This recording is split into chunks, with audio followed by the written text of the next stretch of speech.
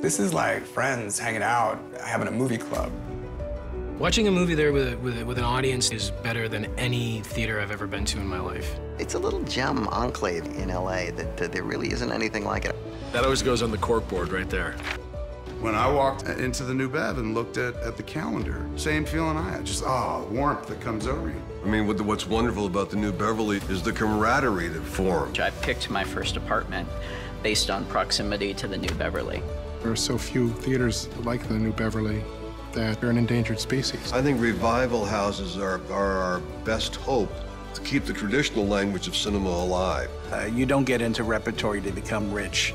You do it because you love what you do, and you love the films, and you love the people who come to see the films. If you look at the history of cinema, it's always been about massive transitions in what gets shaken out. It was silent to sound, it was black and white to color, it was the studio system to independence, and now it's celluloid to digital. I mean, everybody knew that this digital thing was coming, but I don't think anybody quite realized how fast it was going to happen. It's the push-pull of the old world and, you know, the new jack way of doing things, you know what I mean?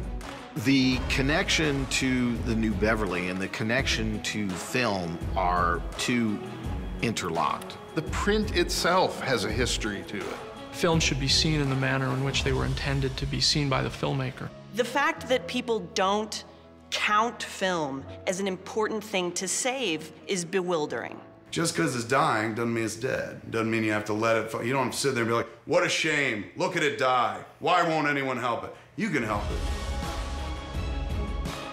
it. It doesn't take a lot of people to keep a revival theater going. It just takes the faithful.